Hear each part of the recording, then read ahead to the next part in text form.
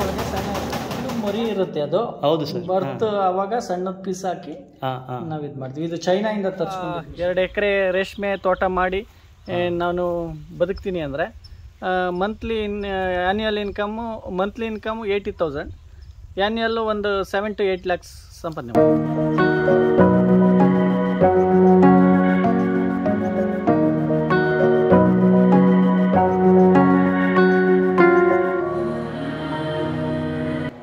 Friends, ಸ್ನೇಹಿತರೆ, ನಮ್ಮ ತ್ಯಾಗರಾಜನ್ ಸಾರು ಸುಮಾರು 25 ವರ್ಷನ ರೇಷ್ಮೆ ಕೃಷಿ ಮಾಡಿ ಅದು ದೊಡ್ಡ ಮಟ್ಟದಲ್ಲಿ ಯಶಸ್ವಿಯಾಗಿದ್ದಾರೆ.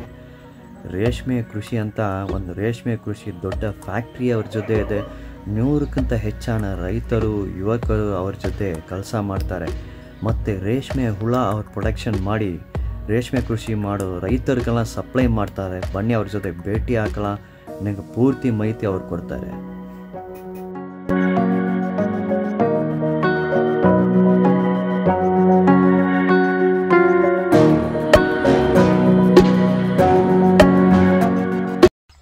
ಸರ್ ನಮಸ್ತೆ. ಸರ್ ನಮಸ್ಕಾರ. ನನ್ನ ಹೆಸರು ತ್ಯಾಗರಾಜ್ ಅಂತ.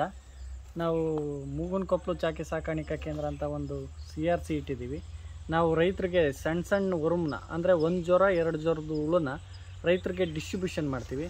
ನಮ್ಮ ಚಾಕಿ ಕೇಂದ್ರದಲ್ಲಿ ಒಂದು ತಿಂಗಳಿಗೆ 3,000 to 4,000 ಜನ ರೈತರು ಹುಳು ತೊಗೋತಾರೆ. ಇದರಿಂದ ತುಂಬ ಅನುಕೂಲ ಆಗಿದೆ. ಮೊದಲು ಅವರೇ ತಂದು ಚಾಕಿ ಮಾಡಿಕೊಂಡಾಗ ಮೊಟ್ಟೆ ತಂದು ಚಾಕಿ ಮಾಡಬೇಕಾದ್ರೆ ವರ್ಷದಲ್ಲಿ 4-5 ಬೆಳೆ ಅಷ್ಟೇ ಸಕ್ಸಸ್ ಆಗ್ತಿತ್ತು. ಈಗ ವರ್ಷದಲ್ಲಿ ಒಂದು 10 ಬೆಳೆಗೆ 9 ಬೆಳೆ ಅಂತೂ ಸಕ್ಸಸ್ ಬಂದಿದ್ದಾರೆ. ಈಗ ರೈತರು ತುಂಬ ಆರ್ಥಿಕವಾಗಿ ಸದೃಢವಾಗಿದ್ದಾರೆ. ಇದು ಚಾಕಿ ತೋಟ. ನಾವು ಚಾಕಿಗೆ ಬಳಸಬೇಕಾದ್ರೆ ಫಸ್ಟು ಇದು ಕುಡಿ ಬಿಟ್ಟು ಫಸ್ಟ್ 3 ಎಲೆ ಬಳಸ್ತೀವಿ. ಫಸ್ಟ್ ಡೇ, ಸೆಕೆಂಡ್ ಡೇ ಆದರೆ ಫಸ್ಟ್ 4 ಎಲೆ, ಲಾಸ್ಟ್ ನಾವು 2 ಜ್ವರಕ್ಕೆ 8 ಎಲೆ ಅಷ್ಟೇ ಕಡ್ಡಿ ಎಲ್ಲಿ ಗ್ರೀನ್ ಇರುತ್ತೆ ಅಲ್ಲಿವರೆಗೂ ಬಳಸ್ತೀವಿ. ನಾವು ಚಾಕಿ ಪ್ಲಾಂಟೇಶನ್ ತುಂಬಾ ಗೊಬ್ಬರ ಹಾಕಿ ಚೆನ್ನಾಗಿ ಇಟ್ಕೊಂಡಿರ್ತೀವಿ. ಸರ್ ಈ ಗಿಡಗಳು ಎಷ್ಟು ಎಕರೆಲ್ಲಿ ಹಾಕಿದ್ದೀರಿ ಸರ್ ನೀವು? ನಮ್ದು ಒಂದು 55 ಎಕರೆಯಲ್ಲಿದೆ. ಹೌದಾ? ಇದು ಹೆಂಗೆ ಒಂದೊಂದು ಗಿಡಕ್ಕೆ ಮೊದಲು ಎಷ್ಟು ಸ್ಪೇಸ್ ಇಡಬೇಕು? ಬೀಜ ಹಾಕಿದ ಇಲ್ಲ ಕಟ್ಟಿಂಗ್? ಕಟಿಂಗ್ ಗಿಡ ಹಾಕಿರೋದು. ಗಿಡದಿಂದ ಗಿಡಕ್ಕೆ 3 ಅಡಿ, ಪಟದಿಂದ ಪಟಕ್ಕೆ 5 ಅಡಿ ಮಾಡಿದೀವಿ. ತುಂಬಾ ಚೆನ್ನಾಗಿದೆ. ಹುಳ ಮೇಯಿಸುವಂತ ರೈತರು 3ಕ್ಕೆ 6 ಅಡಿ ಮಾಡ್ಕೋಬಹುದು. ನೀರ್ ಬಗ್ಗೆ ಹೇಳಿ ಸರ್. ನೀರು ವಾಟರಿಂಗ್ ಹೆಂಗೆ ಮಾಡಬೇಕು? ನೀರ್ ಏನಿಲ್ಲ, ಒಂದು ಗಿಡಕ್ಕೆ ಒಂದು ದಿನಕ್ಕೆ 2 ಲೀಟರ್ ನೀರು ಸಾಕು. ನೀವು ಡ್ರಿಪ್ ಮಾಡ್ಕೊಂಡ್ರೆ ಬೆಸ್ಟ್. ಹೌದಾ ಸರ್? Drip system best. ಇದಕ್ಕೆ ಸರ್ಕಾರದಿಂದ 95% ಸಬ್ಸಿಡಿ ಇದೆ. ಹೌದಾ ಸರ್? ಓಕೆ. ಸಬ್ಸಿಡಿ ಎಷ್ಟು ತಿಂಗಳು ಸಿಗ್ಬೋದು ಸರ್? ಫಸ್ಟ್ ಎಲ್ಲ ರೆಡಿ ಮಾಡಿಬಿಟ್ಟು ಅಪ್ಲೈ ಮಾಡಬೇಕು. ಅಪ್ಲೈ ಮಾಡಿದ್ರೆ ರೇಷ್ಮೆ ಇಲಾಖೆಯಲ್ಲಿ ಸಬ್ಸಿಡಿ ಆಗುತ್ತೆ ನಿಮ್ಗೆ. ಓಕೆ ಸರ್, ಇದು ಈ ರೇಷ್ಮೆ ಹುಳಕ್ಕೆ ಬರೀ ಈ ಗಿಡ ಹಾಕ್ಬೋದಲ್ಲ, ಬೇರೆ ಗಿಡ? ಸಿರಿಕಲ್ಚರ್ ರೇಷ್ಮೆ ಒಂದೇ, ಬೇರೆ ಬೇರೆ ಜಾತಿ ಇದೆ ರೇಷ್ಮೆಲಿ. ಈರ ಮತ್ತೆ ಮುಗ ಅಂತ. ಅದಕ್ಕೆ ಮತ್ತಿ ಸೊಪ್ಪು ಅಂತ ಅದು ಬೇರೆ ಇದೆ. ಇನ್ನೊಂದು ಹರಳು ಸೊಪ್ಪು ಹಾಕ್ಬೋದು. ಹೌದಾ ಸರ್? ಸರ್, ಇದು ನೀವು ಒಂದ್ಸರಿ ಕಟ್ಟಿಂಗ್ ಹಾಕಿದ್ದು ಅಂತ ಎಷ್ಟು ತಿಂಗಳು ನೀವು ವೇಟ್ ಮಾಡಬೇಕು ಸರ್ ಇಷ್ಟು ಗ್ರೇತ್ ಬರೋದಕ್ಕೆ? ಇದು ನಿಮ್ಗೆ ಪ್ರತಿ 50 ದಿನಕ್ಕೆ ಒಂದು ಬೆಳೆ ಬರುತ್ತೆ. ಹೌದಾ ಸರ್? ಸೊ 50 ದಿನ ಆದ್ಮೇಲೆ ನೀವು ಫುಲ್ ಕಟ್ ಆಫ್ ಮಾಡ್ಬಿಟ್ಟು ನಮ್ಗೆ 1 ಕಣ್ಣು 2 ಕಣ್ಣು ಬಿಟ್ಟು ಕಟ್ ಮಾಡ್ತೀವಿ. ನೋಡಿ, ಇಲ್ಲಿ ಕಟ್ ಆಗಿದೆ ಲಾಸ್ಟ್ ಬೆಳೆ. ಹೌದು ಸರ್. ಫುಲ್ ಕಟ್ ಮಾಡಿಬಿಟ್ಟು ಆಮೇಲೆ ಬರೀ ಸ್ಟೆಮ್ ಮಾತ್ರನೇ ಇರುತ್ತೆ. ಪುನಃ ಒಂದು 50 ದಿನಲ್ಲೇ ಸೇಮ್ ಗ್ರೋತ್ ಬಂದ್ಬಿಡುತ್ತೆ. ಓಕೆ ಸರ್, ಇದು ಮತ್ತೆ ಇದು ಹೊಸವರು ಈ ವಿಡಿಯೋ ನೋಡೋರು ಅವರು ರೇಷ್ಮೆ ಕೃಷಿ ಮಾಡಬೇಕಂದ್ರೆ ನೀವು ಬೇಸಿಕ್ ಇನ್ಫಾರ್ಮೇಶನ್ ನಮ್ಗೆ ಕೊಡಿ. ಬೇಸಿಕ್ ಅಂದ್ರೆ ಟ್ರೈನಿಂಗ್ ಬೇಕು. ಟೆಕ್ನಾಲಜಿ ಮತ್ತೆ ಮೈಸೂರು CSIRT ಟ್ರೈನಿಂಗ್ ಫ್ರೀ ಇದೆ. ಇಲ್ಲಿ ನಮ್ಮಲ್ಲೂ ಬಂದ್ರು ಟ್ರೈನಿಂಗ್ ಫ್ರೀ ಕೊಡ್ತೀವಿ. ಟ್ರೈನಿಂಗ್ ತಗೊಂಡು ಟೆಕ್ನಾಲಜಿ ತಗೊಂಡು ಹೊಸದಾಗೆ ರೇರಿಂಗ್ ಮಾಡಿದ್ರೆ ಬೆಸ್ಟ್. ಒಬ್ಬ 2 ಎಕರೆ ರೇಷ್ಮೆ ತೋಟ ಮಾಡಿ ನಾನು ಬದುಕ್ತೀನಿ ಅಂದರೆ ಆ್ಯನ್ಯಲ್ ಇನ್ಕಮ್ಮು 80,000, ಆ್ಯನ್ಯಲ್ಲು ಒಂದು 7 to 8 lakhs ಸಂಪಾದನೆ ಮಾಡಿ. ಸರ್, ರೇಷ್ಮೆ ಕೃಷಿ ಮಾಡಬೇಕಂದ್ರೆ ಈ ಗಿಡ ಬೇಕೇ ಬೇಕು. ಸೊ ಇದು ಜಮೀನು ಇರೋರೇ ಮಾಡೋಕ್ಕೆ ಸಾಧ್ಯನಾ? ಹೆಂಗೇನು ಸರ್? ಜಮೀನು ಇರೋರೇ ಮಾಡಕ್ ಸಾಧ್ಯ. ಜಮೀನ್ ಇಲ್ಲ ಅಂದವರು ಇರೋರ್ ತಾವು ಲೀಸ್ಗೆ ಮಾಡ್ಕೊಂಡು ಮಾಡ್ಬೋದು. ಇಲ್ಲ, ಇದು ಈ ಗಿಡ ಬಂದು ಬೇರೆ ಕಡೆ ಮಾರ್ಕೆಟ್ ಎಲ್ಲಿ ಸಿಕ್ಕುದಿಲ್ಲ, ನೀವೇ ಬೆಳಿಬೇಕು. ಹೌದು, ಗಿಡ ಇದು ನಾವು ಇಲ್ಲೇ ಬೆಳಿಬೇಕು. ಇದನ್ನ ಪ್ರಿಸರ್ವೇಶನ್ ಮಾಡಕ್ಕಾಗಲ್ಲ, ಹಂಗೆ ಫ್ರೆಶ್ ಆಗಿ ಕಟ್ ಮಾಡಿ ಕೊಡಲೇಬೇಕು. ಬೆಸ್ಟ್. ಓಕೆ ಸರ್, ರೇಷ್ಮೆ ಕೃಷಿಯಲ್ಲಿ ಈಗ ಮೇನ್ ಮೊಟ್ಟೆ ಬಗ್ಗೆ ಹೇಳಿ ಸರ್. ಎಷ್ಟು ರೇಷ್ಮೆ ಮೊಟ್ಟೆ ಆಗ್ಬೇಕಾದ್ರೆ ಫಸ್ಟ್ ಬಿತ್ತನೆಗೂಡಲ್ಲಿ FR ಅಂತ ಇದೆ, MSC ಅಂತ ಇದೆ. MSC ಅಂದ್ರೆ ನಾಟಿ ಗೂಡು. Okay sir. FR ಬಂದು ಗಂಡುಗೂಡು. ಅದನ್ನ ಎರಡನ್ನ ಪೇರ್ ಮಾಡಿದ್ರೆ ಅವೆರಡು ಚಿಟ್ಟೆ ಬರುತ್ತೆ. ಆ ಚಿಟ್ಟೆನ ಪೇರ್ ಮಾಡಿದ್ರೆ ಮೊಟ್ಟೆ ಬರುತ್ತೆ. ಓಕೆ. ಆ ಮೊಟ್ಟೆ ಒಂದು ರಿಂಗಲ್ಲಿ ಅದು ನಿಮಗೆ 400 ಇಂದ 500 ಇರುತ್ತೆ. ಅದನ್ನ ಒಂದು DFLS ಅಂತಾರೆ. ಡಿಸೀಸ್ ಫ್ರೀ ಲೈಯಿಂಗ್ಸ್ ಅಂತ DFLS ಅಂದ್ರೆ. ಆ ಥರ ಇರೋದನ್ನ ಅದನ್ನ ಮೊಟ್ಟೆ ಇಟ್ಟು 10 ದಿನಕ್ಕೆ ಚಾಕಿ ಆಗುತ್ತೆ. ಹೌದಾ ಸರ್? ಓಕೆ. 10 ದಿನ ವೇಟ್ ಮಾಡಬೇಕು. 10 ದಿನ ಆದಮೇಲೆ ಚಾಕಿ ಆಗುತ್ತೆ. ಆಮೇಲೆ ನಾವು 7 ಡೇಸ್ ಅದನ್ನ ಸಾಕಿ ರೈತರಿಗೆ ಕೊಡ್ತೀವಿ. ರೈತರು ಅಲ್ಲಿಂದ 16 ದಿನಕ್ಕೆ ಅವ್ರಿಗೆ ಗೂಡು ಕಟ್ಟುತ್ತೆ. ಹೌದಾ ಸರ್? ಟೋಟಲ್ ಪ್ರೋಸೆಸ್ 7ನೇ ದಿನ ನಿಮ್ ಜೊತೆಯಿಂದ ಅವ್ರು ತಗೊಂಡು ಹೋಗ್ತಾರೆ ಸರ್. ಎಷ್ಟು ದಿನ ಅವ್ರು ಸಾಕ್ಬೇಕು? 16 ದಿನ ಅವರು ಸಾಕ್ಬೇಕು. ಓಕೆ. 21 ದಿನಕ್ಕೆ ಮಾರ್ಕೆಟಿಂಗ್ ಮಾಡ್ತಾರೆ. ಹೌದಾ? Okay sir. ಮೂಲಂಗಿ ತರಕಾರಿಲಿ ಮೂಲಂಗಿನೇ ಫಾಸ್ಟ್ ಆಗಿ ಬರೋದು. ಮೂಲಂಗಿಗಿನ್ನ ಫಾಸ್ಟ್ ಆಗಿರೋದು ರೇಷ್ಮೆ ಒಂದೇ. ಓಕೆ. ಓಕೆ. ರೇಷ್ಮೆ ಬೆಳೆಲಿ ಅತ್ಯುತ್ತಮ ಆದಾಯ. Okay sir. ಸರ್, ಒಬ್ಬರು ರೈತರು 1 ಎಕರೆ ಇದನ್ನ ಇಟ್ಕೊಳ್ಳೋಣ ಸರ್. 1 ಎಕರೆಲ್ಲಿ ಎಷ್ಟು ಗಿಡ ಹಾಕ್ಬೋದು ಸರ್? 1 ಎಕರೆಯಲ್ಲಿ ನೀವು ಸೈಜ್ ಮೇಲೆ ಹೋಗುತ್ತೆ. 3, 6 ಬೇರೆ ಸೈಜ್ ಆಗುತ್ತೆ. 5, 3 ಬೇರೆ ಇದು ತಗೊಳುತ್ತೆ, ಕೌಂಟ್ ತಗೊಳುತ್ತೆ. ನೀವು 1 ಎಕರೆಯಲ್ಲಿ 200 kg ಗೂಡು ಬೆಳಿಬೋದು. ಓಕೆ. 1 ಎಕರೆಗೆ 200 kg ಗೂಡು. ಅದಾದ ಫೈನಲ್ ಪ್ರಾಡಕ್ಟ್ 200 kg ಸಿಗ್ತದೆ. 200 kg ಸಿಗುತ್ತೆ. ಓಕೆ. ಇದು ನಮ್ಮ ಒಳಗಡೆ ನಿಮ್ಮ ಸೆಟಪ್ ಎಲ್ಲ ಡೀಟೇಲ್ ಅಲ್ಲಿ ಮಾತಾಡಲ್ಲ ಸರ್. ಇಲ್ಲಿ ಪ್ರಾಡಕ್ಟ್ ಇದು ಫಸ್ಟ್ ಈ ಗಿಡ ತುಂಬಾ ಇಂಪಾರ್ಟೆಂಟ್. ಇದ್ರ ಬಗ್ಗೆ ನಾವು ಹೇಳಿದ್ದು. ನೆಕ್ಸ್ಟ್ ಏನ್ ಪ್ರಾಡಕ್ಟ್ ನಾವು ಮಾರ್ಕೆಟಿಂಗ್ ಮಾಡಬೇಕು. ಸೊ ಅದು ಮಾರ್ಕೆಟ್ ಬಗ್ಗೆ ಹೇಳಿ ಸರ್. ಹೊಸವರೆಗೂ ಇದು ಅರ್ಥ ಮಾಡಬೇಕು. ಅವ್ರ ಜೊತೆ ಹೆಂಗೆ ಸೇಲ್ ಮಾಡೋದು ಅಂತ. ಇದು ರೇಷ್ಮೆದು ಏನು ತೊಂದರೆ ಇಲ್ಲ. ನೀವು ಗೂಡು ತಗೊಂಡೋಗಿ ರಾಮನಗರ ಮಾರ್ಕೆಟ್ ಇದೆ, ಕೊಳ್ಳೇಗಾಲ ಇದೆ, ಮಳವಳ್ಳಿ ಇದೆ, ಮೈಸೂರು ಇದೆ, ಎಲ್ಲ ಕಡೆ ಇದೆ. ಇದು ಮಾರ್ಕೆಟ್ ತಗೊಂಡೋದ್ರೆ ಗೌರ್ಮೆಂಟ್ ಮಾರ್ಕೆಟ್ ತಗೊಂಡಾಗ ಹಾಕಿದ್ರೆ ನಿಮ್ಗೆ ಬಿಡ್ಡಿಂಗ್ ಸ್ಲಿಪ್ ಕೊಡ್ತಾರೆ. ಸ್ಲಿಪ್ ಗೌರ್ಮೆಂಟ್ ಅದು ಸ್ಲಿಪ್ ಸಿಸ್ಟಮ್ ಸ್ಲಿಪ್ ಕೊಡ್ತಾರೆ. ಅದು ತಗೊಂಡೋಗಿ ನಿಮ್ ಗೂಡ್ ಮೇಲೆ ಇಡೋದು. ಅದಕ್ಕೆ ಲಾಟ್ ನಂಬರ್ ಹಾಕಿರ್ತಾರೆ. ಅದು ಇ ಪೇಮೆಂಟ್ ಅಂತ. Okay sir. ಇದು ಆಕ್ಷನ್ ಹೋಗೋದಿಲ್ಲ. ಇ ಪೇಮೆಂಟ್ ಇದೆ. ಇ ಪೇಮೆಂಟ್ ಅಂದ್ರೆ ರೀಲರ್ಸ್ ಬಂದು ಅವ್ರವ್ರು ಲಾಟ್ ನಂಬರ್ ಹಾಕಿ ಎಷ್ಟೆಷ್ಟು ಅಮೌಂಟ್ ಅಂತ ಹಾಕ್ತಾ ಇರ್ತಾರೆ. Okay sir. ನಿಮ್ದು ಗೂಡು 700 ರೂಪಾಯಿ ಹಾಕಿದ್ರೆ ಬೇರೆಯವರು ಬಂದು 720 ಹಾಕಿದ್ರೆ 720 ಫೈನಲ್ ಆಗುತ್ತೆ. ಓಕೆ. ಓಕೆ. ಅದರಿಂದ ನಿಮ್ಗೆ ಕಮಿಷನ್ 1% ಇರುತ್ತೆ. ಏನು ತೊಂದರೆ ಇಲ್ಲ.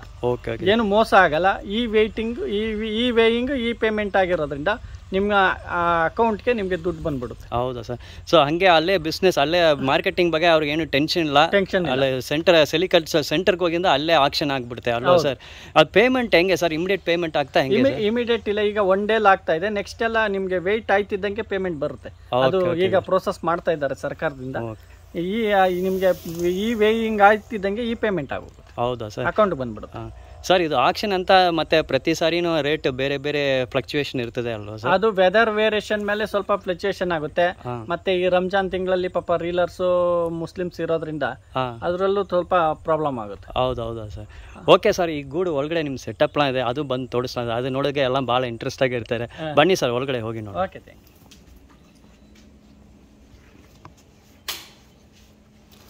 ಈ ಸೆಟಪ್ ಬಗ್ಗೆ ನಮ್ಗೆ ಮಾಹಿತಿ ಕೊಡಿ ಸರ್. ಇದು ನಮ್ಮದು ಚಾಕಿ ಸೆಂಟ್ರಲ್ಲಿ ನಮಗೆ ಇದು ಸೊಪ್ಪನ್ನ ಪ್ರಿಸರ್ವೇಷನ್ ರೂಮ್ ಅಂತ. ಸೊಪ್ಪನ್ನ ಸ್ಟೋರೇಜ್ ಮಾಡೋದು. ಓಕೆ. ನಮಗೆ 1 ದಿನಕ್ಕೆ 2 ದಿನಕ್ಕೆ ಎಷ್ಟು ಸೊಪ್ಪು ಬೇಕೋ ಅಷ್ಟನ್ನ ಪ್ರಿಸರ್ವೇಷನ್ ಮಾಡ್ತೀವಿ.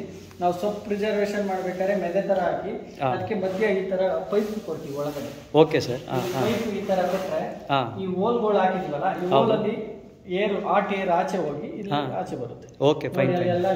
ಎಲ್ಲ ಕಡೆ ಅಲ್ಲಿ ಪೈಪ್ ಎಲ್ಲ ಹಾಕಿದ್ದೀರಾ? ಇದು ನೀರು ಹಾಕ್ತಾಗ ತಾಟು ಮೆತ್ತೆ ಇರ್ತದ, ತಣ್ಣಗಿರುತ್ತೆ, ತಣ್ಣಗಿರ್ತದೆ, ಫ್ರೆಶ್ ಆಗಿರುತ್ತೆ. ಇಲ್ಲಿ ಈ ರೂಮ್ ಟೆಂಪರೇಚರ್ 22-23 ಡಿಗ್ರಿ ಟೆಂಪರೇಚರ್ ಇರುತ್ತೆ.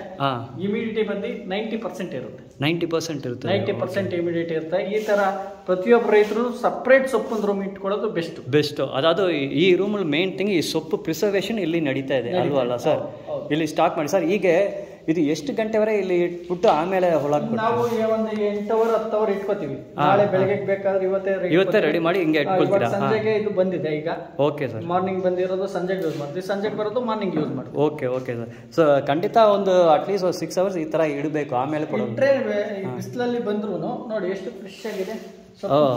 ಇದು ಹೀಟ್ ಇರಲ್ಲ, ಕೋಲ್ಡ್ ಆಗೇ ಇರ್ತದೆ. ಓಕೆ ಫ್ರೆಶ್ನೆಸ್ ಹೋಗಲ್ಲ. Okay sir. ಸೊ ಈ ಥರ ಸೆಟಪ್ ಮಾಡಿ ಅಂತ ಲೀವ್ಸ್ ಎಲ್ಲ ಫ್ರೆಶ್ ಆಗೇ ಇರ್ತದೆ. ಇದು ಕಟಿಂಗ್ ಮೆಷಿನ್ಸ್ ಯಾಕೆ ಯೂಸ್ ಮಾಡ್ತೀವಿ? ಇದು ಕಟಿಂಗ್ ಮೆಷಿನ್, ಇದು ನಾನು ಚೈನಾದಿಂದ ತರಿಸಿದ್ದು. ಇದು ಚಾಕಿ ಹುಳುಗಳಿಗೆ ಮಾತ್ರ ಕಟಿಂಗ್ ಮಾಡ್ತೀವಿ. ಹೌದಾ ಸರ್? ಓಕೆ. ಇದು ಬೇಕಾದ್ರೆ ನಾನು ಕಟಿಂಗ್ ಮಾಡಿ ತೋರಿಸ್ತೀನಿ. ತೋರಿಸಿ. ಯಾವ ತರ ಕಟ್ ಮಾಡ್ತಿದ್ದೋ ಅದೇ ತರ ಬರುತ್ತೆ.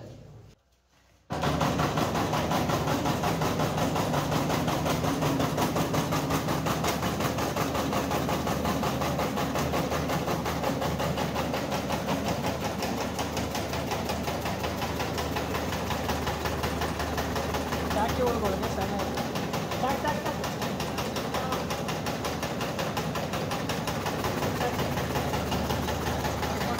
ತುಂಬಾ ಸಣ್ಣದಾಗ ಕಟ್ ಆಗಿದೆ. ಸಣ್ಣ ಮರಿ ಇರುತ್ತೆ ಅದು. ಹೌದು ಸರ್. ಬರ್ತ್ ಅವಾಗ ಸಣ್ಣದ ಪೀಸ್ ಹಾಕಿ ನಾವ್ ಇದ್ ಮಾಡ್ತೀವಿ. ಇದು ಚೈನಾ ಇಂದ ತರ್ಸ್ಕೊಂಡಿದ್ ಮಿಷಿನ್ ನಾನು. 2019 ಚೈನಾಗ ಹೋಗಿದೆ, ಅವಾಗ ತರಿಸಿದ್ದೆ ಆ ಟೈಮ್. ಇದು ಏನು ಸರ್ವಿಸ್ ಮಾಡ್ಬೇಕಂದ್ರೆ ಹೆಂಗೆ ಮಾಡ್ತೀವಿ? ಇದೆಲ್ಲ ನಾವೇ ಮಾಡ್ಕೊಂತ ಇದೀವಿ. 4 ವರ್ಷದಿಂದ ಏನು ತೊಂದರೆ ಇಲ್ಲ, ಚೆನ್ನಾಗಿಲ್ಲ. Okay okay. ಅದು ಸೆಕೆಂಡ್ ಮೋಟ್ಗೆ ಅಂದ್ರೆ 2ನೇ ಜ್ವರಕ್ಕೆ. 1ನೇ ಜ್ವರಕ್ಕೆ ಇದು ಬಳಸ್ತೀವಿ. 1ನೇ ತುಂಬಾ ಸಣ್ಣದಲ್ಲಿ ಅದರಲ್ಲಿ ಕಟಿಂಗ್ ಮಾಡ್ತೀರಾ? 1ನೇ ಜ್ವರ ಆದ್ಮೇಲೆ ಇವೆರಡು ದೊಡ್ಡ machine. Sir 1ನೇ 7 to 14 days, 1 weak ಲೆಕ್ಕ ಇರ್ತದ ನಮಗೆ. 1 ಜ್ವರ ಅಂದ್ರೆ 3 ಡೇಸ್. 3 ಡೇಸ್. ಒಂದ್ ದಿನ ರೆಸ್ಟ್ ಬರುತ್ತೆ, ತಿರ್ಗಾ ಒಂದಿನ ರೆಸ್ಟ್ ಆದ್ಮೇಲೆ 2ನೇ ಜ್ವರಕ್ಕೆ. ಅದು ಫೀಡಿಂಗ್ ಎಷ್ಟು ದಿನ ಎಲ್ಲ ಮಾಡ್ತಾ ಅದು ಹೇಳ್ತೀರಾ? ಡೈಲಿ 3 ಟೈಮ್ ಮಾಡ್ಬೇಕು. 3 ಟೈಮ್ ಮಾಡ್ಬೇಕು. ಚಾಕಿ ದಿನ 4 ಮಾಡ್ತೀವಿ, 2ನೇ ದಿನ 3, 3ನೇ ದಿನ 3, ತಿರ್ಗಾ ಒಂದು ದಿನ ಸುಣ್ಣ ಮಾಡ್ತೀವಿ, ಲೈಮ್ ರೆಸ್ಟ್ ಮಾಡಿ ರೆಸ್ಟ್ ಕೊಡ್ತೀವಿ. Okay sir. ಅದು ಪೊರೆ ತೆಗೆಯುತ್ತೆ. 1 ಜ್ವರದ ಪೊರೆ ತೆಗೆದು ಅವಾಗ 2 ಜ್ವರಕ್ಕೆ ಒಂದು 24 ಗಂಟೆ ಆದಮೇಲೆ ಸೊಪ್ಪು ತಿನ್ನಕ್ಕೆ ಸ್ಟಾರ್ಟ್ ಆಗುತ್ತೆ. ಅವಾಗ ಸೊಪ್ಪು ಕೊಟ್ರೆ ಪೌಡ್ರ್ ಮಾಡಿ ಅದು ತಿರ್ಗಾ ಫಸ್ಟ್ 2 ಫೀಡಿಂಗು, ಆಮೇಲೆ 3 ಫೀಡಿಂಗು, ಆಮೇಲೆ 3 feeding. Okay okay. Total 8 ಫೀಡಿಂಗ್ಗೆ second ಮೋಟ್ಗೆ ಹೋಗುತ್ತೆ. ಅವಾಗ ಸೆಕೆಂಡ್ ಹುಟ್ಟಿದಾಗ ತುಂಬಾ ಸಣ್ಣಕ್ಕಿರುತ್ತೆ. ಸೆಕೆಂಡ್ ಮೋಟ್ಗೆ ಹೋಗೋದಕ್ಕೆ ಅಂದ್ರೆ ಅಪ್ ಟು 7 ಡೇಸ್ ಅಲ್ಲಿ ಒಂದು ಹುಳ 36 ಮಿಲಿಗ್ರಾಮ್ ಆಗುತ್ತೆ. Okay okay sir. 16,000 ಸತಿ ದಪ್ಪ ಆಗಿರುತ್ತೆ. ಮೈ ಗಾಡ್. Okay okay. ಅಷ್ಟು ಫಾಸ್ಟ್ ಗ್ರೋತ್ ಇದೆ, ಫಾಸ್ಟ್ ಇದೆ. ರಾಕ್ಷಸ ವಂಶ ಅಂತಾರೆ, ರೇಷ್ಮೆ ಹುಳ ರಾಕ್ಷಸ. ಸರ್ ಅದು ಎಷ್ಟು ದಿನ ಆದ ಮೇಲೆ ಅದು ಸಿಲ್ಕ್ ಸ್ಪಿನ್ನಿಂಗ್ ಯಾವಾಗ, ಕುಕ್ಕುನ್ ಯಾವಾಗ ಸ್ಪಿನ್ ಮಾಡುತ್ತೆ? ಅದು 24 to 25 ಡೇಸ್ಗೆ ಹಣ್ಣಾಗುತ್ತೆ. Okay okay sir. ಅದು ನಿಮಗೆ ಗೂಡೆಲ್ಲ ಕಂಪ್ಲೀಟ್ ಆಗೋದಕ್ಕೆ 30 ದಿನ ಆಗುತ್ತೆ. Okay okay sir. ಈ ಮಿಷಿನ್ ಯಾವ ದಿನ ಕೊಡ್ತಾ ಇದ್ದೀವಿ? ಇದು 2ನೇ ಜ್ವರಕ್ಕೆ ಅಂದ್ರೆ 5ನೇ ತಾರೀಕು 5 ದಿನ 6ನೇ ದಿನ ಕೊಡ್ತೀವಿ. ಓಕೆ. ಇದು ಸ್ವಲ್ಪ ದೊಡ್ಡದ ಸೈಜ್ ಬರ್ತದೆ ಕಟ್ಟಿಂಗ್. ಸರ್ ನೆಕ್ಸ್ಟ್ ಇದು ಸರ್? ಅದು ಸೇಮ್ ಇದೆ. ಜಾಸ್ತಿ ಇದ್ದಾಗ 2. Okay sir. So leaves preservation room ಹೆಂಗೆ ಪ್ರಿಸರ್ವ್ ಮಾಡಬೇಕಂದ್ರೆ ಅದು ನೀವು ತೋರಿಸ್ತೀವಿ sir. Temperature, humidity very very important. Okay. ಅದೇ ನಾನು ನೋಡ್ತಾ ಇದ್ದೀನಿ ಸರ್, ವಿಂಡೋ ಎಲ್ಲ ನೀವು ಆಕ್ಚುಲಿ ಕ್ಲೋಸ್ ಮಾಡಿ ಇಟ್ಟಿದ್ದೀರಾ, ಗಾಳಿ ಒಳಗಡೆ ಬರಬಹುದಾ ಏನು? ಗಾಳಿ ಎಕ್ಸಾಸ್ಟ್ ಅಲ್ಲಿ ಮಾತ್ರ ಬರುತ್ತೆ, ಸ್ವಲ್ಪ ಲೈಟ್ ಆಗಿ. ಎಕ್ಸಾಸ್ಟ್ ವೆಂಟಿಲೇಟರ್ ಇಲ್ಲ, ವಾಲ್ಸ್ ಫುಲ್ ಈ ಸ್ಯಾಕ್ ಹಾಕಿದಾರೆ, ಕೋಣಿ ಹಾಕಿದ್ದೀರಾ? ಅದು ಕೋಲ್ಡ್ ಇರಕ್ಕೆ, ಕೋಲ್ಡ್ ತಂಡಿರೋದಕ್ಕೆ ಹಾಕಿದ್ದೀರಾ? ಸೊ ನಿಮಗೆ ಇರುವಾಗ ಇಲ್ಲ ಖಂಡಿತ ಕೂಲಿಂಗ್ ಇದೆ ಸರ್. ಸರ್ ಈ ಸೆಟಪ್ ಬಗ್ಗೆ ಹೇಳಿ ಸರ್. ಹೇಳಿ. ಇದು ಚಾಕಿ ಅಂತೀವಿ ನಾವು. Okay sir. ಇದು 3ನೇ ದಿನ. ಓಕೆ. ಇಲ್ಲಿ ಮೇನ್ ಆಗಿ ಟೆಂಪರೇಚರ್. Okay sir. ಇದೆಲ್ಲ ಎಂಟ್ರಿ ಮಾಡ್ತಾ ಇದೆ chart. Temperature, okay sir, humidity ಇರಬೇಕು. ನಾವು ಎಂಟ್ರಿ ಮಾಡ್ತೀವಿ. ಯಾವ ಹುಡುಗ ಇದನ್ನ ನೋಡ್ಕೋತಾ ಇದ್ದಾನೆ, ಓಕೆ ಸರ್, ಯಾವ ತೋಟದ ಸೊಪ್ಪು ಹಾಕಿದ್ದೀವಿ, ಎಷ್ಟು ಟೆಂಪರೇಚರ್ ಇತ್ತು, ಎಷ್ಟು ತೇವಾಂಶ ಇತ್ತು, ಓಕೆ ಸರ್, ಎಲ್ಲ ಎಂಟ್ರಿ ಇರುತ್ತೆ. ಲಾಟ್ ನಂಬರ್ ಎಷ್ಟು ಮಟ್ಟ ಸರ್. ಇದು ಆವ್ರೇಜ್ ಆಗಿ ಈ ರೂಮಲ್ಲಿ ಎಷ್ಟು ಟೆಂಪರೇಚರ್, ಎಷ್ಟು ಹ್ಯೂಮಿಡಿಟಿ ಮೇಂಟೈನ್ ಮಾಡಬೇಕು? ಮಿನಿಮಮ್ 28 ಇರಬೇಕು ಟೆಂಪರೇಚರು. Okay sir. ಹ್ಯುಮಿಡಿಟಿ 80% ಇರಬೇಕು, 75 to 80. Okay okay sir. ನಾನು ಇಲ್ಲಿ ನೋಡ್ತಾ ಇದ್ದೀನಿ ತುಂಬ ದೊಡ್ಡ ಹಾಲ್ ಆಗಿದೆ ಅಣ್ಣ. ನೀವು ನೋಡಿ ಅಂತ ಒಂದು 30-40% ಟ್ರೇಸ್ ಹಾಕಿದ್ದೀರಾ. ಇಷ್ಟು ಓಪನ್ ಸ್ಪೇಸ್ ಕೊಟ್ಟಿರಲ್ಲ ಸರ್, ಏನೋ ರೀಸನ್ ಇದೆ? ಏನಿಲ್ಲ, ಇವಾಗ ಕಡಿಮೆ ಇದೆ, ಸ್ವಲ್ಪ ಸೀಸನ್ ಕಡಿಮೆ ಇದೆ, ನಾವು ಕಡಿಮೆನೇ ಮಾಡ್ತಾ ಇದ್ದೀವಿ. ಓಕೆ. ಇವತ್ತು ಆಗಿರೋದು ಚಾಕಿ. ಇವತ್ತೇ ಹಾಕಿದೆ. ಬನ್ನಿ, ಇವತ್ತೇ ಆಗಿರೋದು ಚಾಕಿ. ಓಹೋ. ಇದು ಹುಳ ಕಾಣಿಸ್ತಾನೆ ಇಲ್ಲ, ತುಂಬಾ ಸಣ್ಣದಾಗಿದೆ. ನೀವು ಜೂಮ್ ಹಾಕಿ ನೋಡಿ ಬೇಕಾರೆ. ಆಯ್ತು ಸರ್. ಹೀಗೆ ಕಾಣಿಸ್ತಾ ಇದೆ ಸರ್. ಕರೆಕ್ಟ್. ಇಷ್ಟು ಸಣ್ಣ ಇರೋದು 7 ದಿನದಷ್ಟಕ್ಕೆ ದಪ್ಪ ಆಗುತ್ತೆ. ಅದು ಕೆಳಗಡೆ ಇದೆ, ತೋರಿಸ್ತೀನಿ. Okay sir. ಇದು ಬಂದು ಇವತ್ತೇ ಬಂದಿದ್ದು, ಇವತ್ತೇ ಚಾಕಿ ಆಗಿರೋದು ಮಾರ್ನಿಂಗ್. ಹೌದಾ ಸರ್? ಓಕೆ. ಈಗ ಆಲ್ರೆಡಿ 2 ಫೀಡಿಂಗ್ ಆಗಿದೆ. ಇವಾಗ ಬರೀ ಈ ಎಲೆ ಇದೆಯಲ್ಲ, ಈ ಎಲೆಯಲ್ಲಿರೋ ಜ್ಯೂಸ್ ಮಾತ್ರ ತಗೊಳ್ತದೆ. ಎಲೆ ಹಂಗೆ ತಿನ್ನಲ್ಲ, ಬರೀ ಜ್ಯೂಸ್ ಮಾತ್ರ. ಫಸ್ಟ್ 1 ಡೇ ಜ್ಯೂಸ್ ತಗೊಳುತ್ತೆ. ಓಕೆ. ಸೆಕೆಂಡ್ ಡೇಸಿಂದ ತಿನ್ನಕ್ಕೆ ಸ್ಟಾರ್ಟ್ ಆಗುತ್ತೆ. ಓಕೆ. Super sir. ನಿಮ್ಮ ಮಿಷಿನಲ್ಲಿ ಇದು ಕರೆಕ್ಟಾಗಿ ಯಾಕೆ ಕಟ್ಟಿಂಗ್ ಮಾಡಿದ್ರೆ ಈಗ ನಮ್ಗೆ ಅರ್ಥ ಆಗಿದೆ, ನೋಡೋದ್ರಿಂದ ಅರ್ಥ ಆಗೋದು ನಮ್ಗೆ. ಯಾಕಂದ್ರೆ ಅದು ಇರೋದೇ ಅಷ್ಟು ಸಣ್ಣದಾಗಿದೆ, ಈ ಸೈಜಲ್ಲಿ ಕಟ್ಟಿಂಗ್ ಮಾಡಲೇಬೇಕು. ಅದು ಇಲ್ಲ ಅಂದ್ರೆ ಹುಳುಗೆ ತೊಂದರೆ ಆಗುತ್ತೆ, ಜ್ಯೂಸ್ ಕುಡಿಯೋಕ್ಕಾಗಲ್ಲ. ಇದು ಎಕ್ಸಾಕ್ಟ್ಲಿ 24 hours ಇಲ್ಲಿ ಇರ್ತದೆ ಅಲ್ವಾ ಸರ್? ಈ ರೂಮಲ್ಲಿ ಇರ್ತದೆ ಫಸ್ಟ್ ಡೇ ಅಲ್ಲ, ಅಪ್ ಟು 3 days ಈ ರೂಮಲ್ಲೇ ಇರುತ್ತೆ. Okay sir. ಫಸ್ಟ್ ಡೇ ಇಷ್ಟು ಚಿಕ್ಕದಿರುತ್ತೆ, ಸೆಕೆಂಡ್ ಡೇ ಇಷ್ಟು ಬರುತ್ತೆ, ಥರ್ಡ್ ಡೇ ಫುಲ್ ಆಗುತ್ತೆ. ಸೈಜ್ ಹೆಚ್ಚಾಗಂತ ಈ ಟ್ರೇ ಫುಲ್ ಆಗಿ ತುಂಬಿಬಿಡುತ್ತೆ. ಈ ಟ್ರೇ ಡೈಮೆನ್ಷನ್ ಹೇಳ್ಬೋದಾ ಸರ್? ಇದು 2x3. 2x3 ಅಲ್ಲಿ ಇದರಲ್ಲಿ ಎಷ್ಟು ಹುಳ ಹಾಕ್ಬೋದು? ಇದರಲ್ಲಿ 25.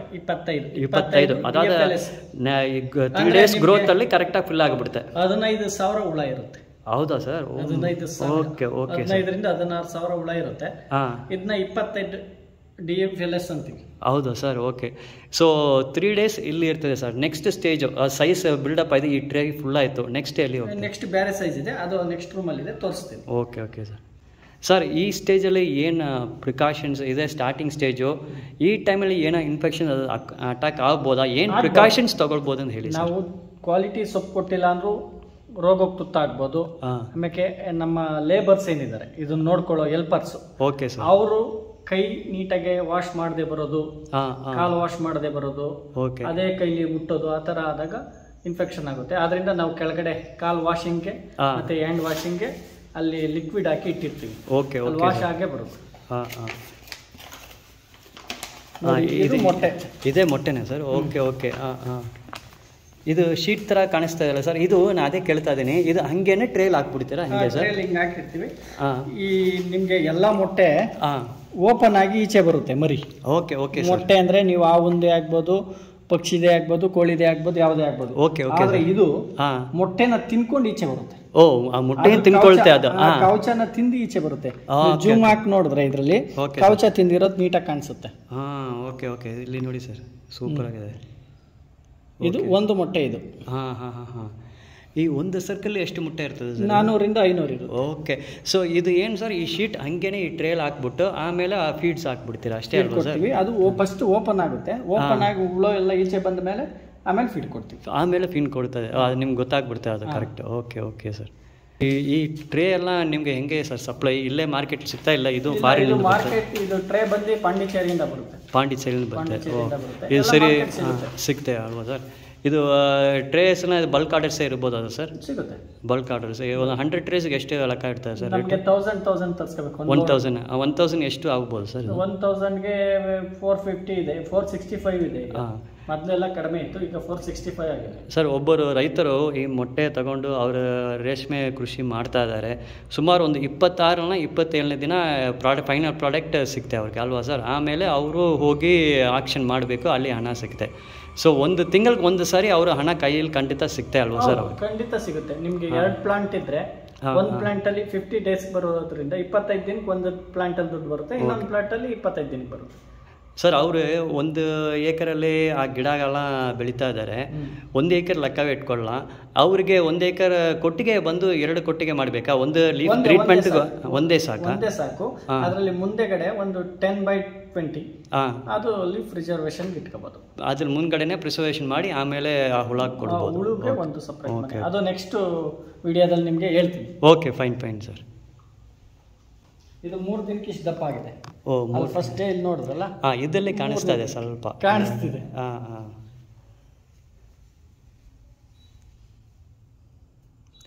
ಸರ್ ಅದೇ ಮೇನು ಈ ಹುಳಕ್ಕೆ ಬಂದು ರೋಗ ಯಾವುದು ಬರಬಹುದು ಸರ್? ಬಂದ ಏನು ಮಾಡೋದು? ಇದಕ್ಕೆ ಆಲ್ ರೋಗ, ಸಪ್ಪೆ ರೋಗ ಅಂತ 2 ರೋಗ ಬರುತ್ತೆ. ಚಳಿಗಾಲದಲ್ಲಿ ಸುಣ್ಕಟ್ಟು ಬರುತ್ತೆ. Okay sir. ಈ ಸೊಪ್ಪಿನ ಗುಣಮಟ್ಟದಿಂದ ಮತ್ತೆ ವಾತಾವರಣದ ವೇರಿಯೇಷನ್ ಇಂದ ಬರ್ಬೋದು. ಬಿತ್ತನೆಯಿಂದ ಆಲ್ಮೋಸ್ಟ್ ಆಲ್ ಈಗ ಪೆಬ್ರಿನ್ ಇದೆ, ಪೆಬ್ರಿನ್ ನಾವು ಟೆಸ್ಟ್ ಮಾಡೇ ಕೊಡ್ತಾ ಇದೀವಿ. ಹೌದಾ ಸರ್? ಟೆಸ್ಟ್ ಮಾಡೇ ಕೊಡೋದ್ರಿಂದ ನಮ್ಮಲ್ಲಿ ರೈತರು ಒಂದು ನಂಬಿಕೆ ಇರೋದ್ರಿಂದ, ಬಾಂಡಿಂಗ್ ಇರೋದ್ರಿಂದ ನಮ್ಮಲ್ಲೇ ಅವರು ಮೊದಲೇ 10 ದಿನ 15 ದಿನ ಮುಂಚೆ ಇಂಡೆಂಟ್ ಮಾಡಿ ತೊಗೊಂಡೋಗ್ತಾರೆ. ಸರ್ ನಿಮ್ಮ ಜೊತೆ ರೈತರು ಬಂದು ಮೊಟ್ಟೆ ತಗೊಳ್ತಾ ಇದ್ದಾರೆ, ಅದು ಪೇಮೆಂಟ್ನ ಯಾವ ರೀತಿ ಹೇಳಿ sir? On the spot payment ಮಾಡಬೇಕಾ? ಆನ್ ಸ್ಪಾಟ್ ಪೇಮೆಂಟ್ ಮಾಡ್ತಾ ಇದ್ದಾರೆ. ಆನ್ಲೈನ್ ಪೇಮೆಂಟ್ ಇರುತ್ತೆ, ಕ್ಯಾಶ್ ಮಾಡ್ತಾರೆ. ಆಮೇಲೆ ರೇಷ್ಮೆ ತಗೊಂಡ ಮೇಲೆ ನಿಮ್ಮ ಕಡೆ ಕೊಡ್ಬೋದಾ, ಇಲ್ಲ ಅವರು ಅಲ್ಲೇ ಆಕ್ಷನ್ಗೆ ಹೋಗ್ಬೇಕಾ? ಹಿಂಗೆಲ್ಲ ನಿಮ್ಮ ಕಡೆನೇ ಕೊಡ್ಬೋದಾ? ಇಲ್ಲ, ಮಾರ್ಕೆಟ್ಗೆ ಹೋಗ್ತಾರೆ, ಮಾರ್ಕೆಟಲ್ಲಿ ಅವ್ರಿಗೆ ಇದು ಪೇಮೆಂಟ್ ಆಗಿದೆ. ಸರ್ ಈ ಸೆಟಪ್ ರ್ಯಾಕ್ ಸಿಸ್ಟಮ್ ನೋಡ್ತಾ ಇದ್ದೀನಿ, ಸೂಪರಾಗಿದೆ, ತುಂಬ ಸೂಪರಾಗಿ ಮಾಡಿದ್ದೀರಾ. ಅದು ಸೂಪರಾಗಿ ನೀಟಾಗೇ ಇದೆ, ಫುಲ್ ಕ್ಲೀನ್ ಮಾಡಿ ಇಟ್ಟಿದ್ದೀರಾ. ಹೇಳಿ ಸರ್. ಮೇಲ್ಗಡೆ ನೋಡಿದ್ರಲ್ಲ, ಹೌದು ಸರ್. ಅದು ಟ್ರೇ 2x3 ಟ್ರೇ ಫುಲ್ ಆದಮೇಲೆ. Okay sir. 4.5 ಇದೆ. 4.5 3. ಓ, ಹಂಗೆ ಆಚೆ ತೆಗಿಬೋದು ಅದು. ಪೇಪರ್ ಹಾಕಿ. Okay sir.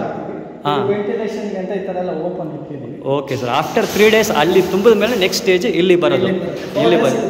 Okay okay sir. ಇಲ್ಲೂ ಅಷ್ಟೇ ಟೆಂಪರೇಚರ್, ಹ್ಯೂಮಿಡಿಫೈಯರ್ಸ್ ಎಲ್ಲ ನಮ್ಮಲ್ಲಿ ಎಲ್ಲ ಮೆಕ್ಯಾನಿಕ್ಸ್ ಎಲ್ಲ ಇದೆ. Okay okay sir. ಇದು ತುಂಬಾ ಚೆನ್ನಾಗಿ ಬರುತ್ತೆ. Okay sir. ಅದು ಮೇಲ್ಗಡೆ ಇರೋದು humidity maintain ಮಾಡೋದಕ್ಕಲ್ವಾ sir? Humidity maintain ಮಾಡೋದು. ಈ ರೂಮಲ್ಲಿ ಹ್ಯೂಮಿಡಿಟಿ ಆ್ಯಂಡ್ ಟೆಂಪರೇಚರ್ ಎಷ್ಟು ಇರಬೇಕು? 26 to 27 temperature. Okay sir. 70 to 75. 70 to 70% correct ಆಗಿ. 5% ಕಡಿಮೆ ಆಗುತ್ತೆ. ಇದು ನಾನು ನೋಡ್ತೀನಿ ಅದರಲ್ಲಿ ತುಂಬ ಕ್ಲೀನಾಗಿ ಮೇಂಟೈನ್ ಮಾಡಿದ್ದೀರಿ ಸರ್. ಇನ್ನೊಂದು ವಿಂಡೋಸ್ ಇರ್ತಲ್ಲ, ವಿಂಡೋಸ್ ಓಪನ್ ಇಡ್ಬೋದಾ ಇಲ್ಲ ಕ್ಲೋಸ್ಡ್ ಆಗೇ ಇರಬೇಕಾ? ಯಾಕಂದರೆ ಆಚೆಗೆ ಡಸ್ಟ್ ಬರ್ಬೋದು. ಇಲ್ಲ ಇದರಲ್ಲಿ ವಿಂಡೋಸ್ ಸೆಕೆಂಡ್ ಮೋಟಲ್ಲಿ ಸ್ವಲ್ಪ ವೆಂಟಿಲೇಷನ್ ಬೇಕಾಗಿರೋದ್ರಿಂದ ವಿಂಡೋಸ್ ಓಪನ್ ಇರ್ತೀವಿ. ಅದಕ್ಕೆ ಮೆಶ್ ಇದೆ. ಓಕೆ. ಅದೇ ಸೊಳ್ಳೆಗೆಲ್ಲ ಯಾವ್ದಾದ್ರು ಬರ್ತಾರಲ್ಲ, ಸೊಳ್ಳೆ ಬರ ನೋಡ್ಬೇಕಲ್ವಾ? ಇಲ್ಲಿ ಯಾವ ಸೊಳ್ಳೆ ಇದು ಉಜಿ ನೋಡನೂ ಬರಲ್ಲ, ಮತ್ತೆ ಇರುವೆನೂ ಬರಲ್ಲ.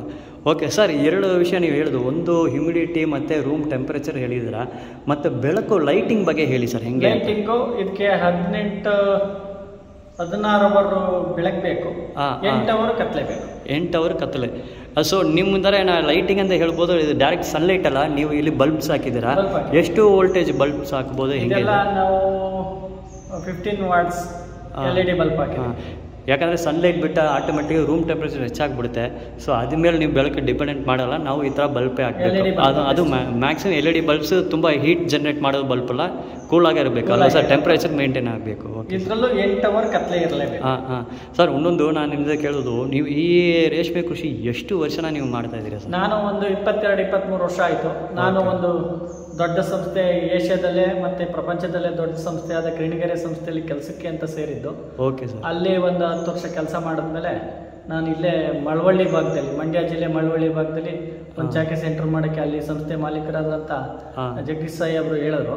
ಓಕೆ. ನಾವಿಲ್ಲಿ ಒಂದು ಸಂಸ್ಥೆ ಮಾಡಿಕೊಂಡು ಇಲ್ಲಿ ಒಂದು 100 ಜನ ಕೆಲಸಗಾರಿದ್ದಾರೆ ನಮ್ಮಲ್ಲೂ. 100 ಜನ ಹೆಚ್ಚಿನ ಜನ ನಿಮ್ಗೆ ನೀವು ಅವ್ರ ಕೆಲಸ ಕೊಡ್ತಾ ಇದ್ದೀರಾ ಸರ್? ನಮಗೆ ಒಂದು 4,000ರಿಂದ 5,000 ಜನ ರೈತರು ನನ್ನ ಸ್ನೇಹಿತರಿದ್ದಾರೆ. Very good. ರೈತರು ನನ್ನ ಸ್ನೇಹಿತರೆ. ಅವ್ರಿಗೆ ಮಾಹಿತಿ ಕೊಟ್ಕೊಂಡು, ರೇಷ್ಮೆ ಹುಳ ಕೊಟ್ಕೊಂಡು, ಅವ್ರ ಕುಟುಂಬದಲ್ಲಿ ನಾವು ಆರ್ಥಿಕವಾಗಿ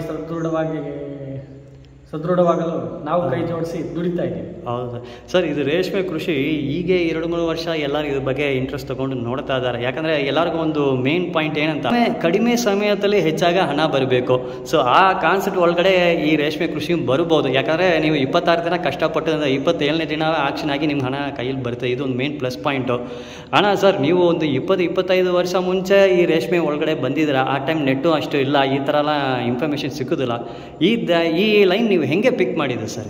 ಸರ್, ಇದು ನಾನು ತುಂಬ ಇಷ್ಟಪಟ್ಟು ಮಾಡಿದಂಥ ಕೆಲಸ. ರೇಷ್ಮೆ ಅಂದರೆ ರೈತರು, ಇದ್ರ ಸಾವಿರಾರು ಕುಟುಂಬ ಇದರಿಂದ ಬದುಕ್ತಾ ಇದೆ, ಬದುಕು ಕಟ್ಕೋತಾ ಇದೆ. ನಮ್ಮ ರೈತರು ಮೊದಲು ನಮ್ಮ ಹತ್ರ ಇಲ್ಲಿ ಹುಳ ತಗೊಳ್ಳೋಕ್ಕೆ ಸೈಕಲಲ್ಲಿ ಬರ್ತಿದ್ರು. ಈಗ ಮೋಟ್ರ್ ಬೈಕಲ್ಲಿ ಬರ್ತಾ ಇದ್ದಾರೆ. 20-25% ಕಾರಲ್ಲಿ ಬರ್ತಾ ಇದ್ದಾರೆ. 100% ರೈತರು ಕಾರಲ್ಲಿ ಬರೋದನ್ನ ನೋಡೋದು ಆಸೆ ಪಡ್ತಾ ಇದ್ದೀನಿ ನಾನು. ಅವ್ರಿಗೆ ಮಾಹಿತಿ ಕೊಟ್ಟು ಅವ್ರನ್ನ ಡೆವಲಪ್ ಆಗೋಕ್ಕೆ ನಾವು ಇಷ್ಟಪಡ್ತೀವಿ. ಖಂಡಿತ ಸರ್, ನಿಮ್ಮ ಜೊತೆ ಬರೋರು ಅವರು ದೊಡ್ಡ ಶ್ರೀಮಂತರ ಖಂಡಿತ ಆಗ್ತಾರೆ ಸರ್. ಯಾಕಂದರೆ ನೀವು ಮೇನ್ ಥಿಂಗ್ ಇದರಲ್ಲಿ ನಿಮ್ಮ ಎಕ್ಸ್ಪೀರಿಯೆನ್ಸು, ಒಂದು 25 ವರ್ಷನ ಎಕ್ಸ್ಪೀರಿಯೆನ್ಸು, ಮತ್ತು ನೀವು ನಮ್ಮ ಜೊತೆ ಇರೋರು ಅವರು ದೊಡ್ಡವರಾಗಬೇಕಂತ ನೀವು ಮಾಹಿತಿ ಕೊಟ್ಟು ಅವ್ರಿಗೆ ಸಪೋರ್ಟ್ ಕೊಡ್ತಾ ಇದ್ದೀರಾ. ನೀವು ಸಪೋರ್ಟ್ ಮಾಡಿ ಅಂತ ಖಂಡಿತ ಅವ್ರಿಗೆ ಸಕ್ಸಸ್ ಆಗ್ತಾರೆ ಸರ್. ಓಕೆ ಸರ್, ಇದು ಈಗ ಇಲ್ಲೇ ಫೈನಲ್ ಸ್ಟೇಜ್ವರೆಗೆ ಇಲ್ಲೇ ಇರ್ತಾ, ನೆಕ್ಸ್ಟ್ ಬೇರೆ ಕಡೆ ಹೋಗಿ? ಇಲ್ಲೇ ಇರುತ್ತೆ. ನಮಗೆ ಇದು ವಾಷಿಂಗ್ ಆಗಿದೆ, ಇದು ನೆನ್ನೆ ಕೊಟ್ವಿ, ಇವತ್ತು ವಾಷಿಂಗ್ ಆಗಿದೆ.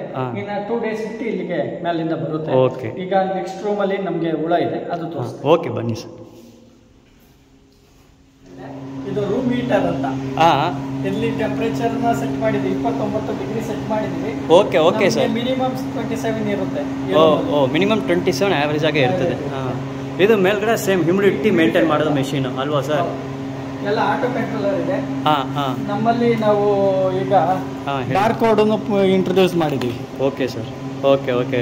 ಮೊಬೈಲಲ್ಲಿ ನಿಮ್ಮ ಬಾರ್ ಕೋಡ್ ಸ್ಕ್ಯಾನ್ ಮಾಡಿದ್ರೆ ನಾವು ರೈತರು ಕೊಡ್ತೀವಲ್ಲ, ಅದ್ರಲ್ಲಿ ಬಾರ್ ಕೋಡು ಬರುತ್ತೆ. Okay sir.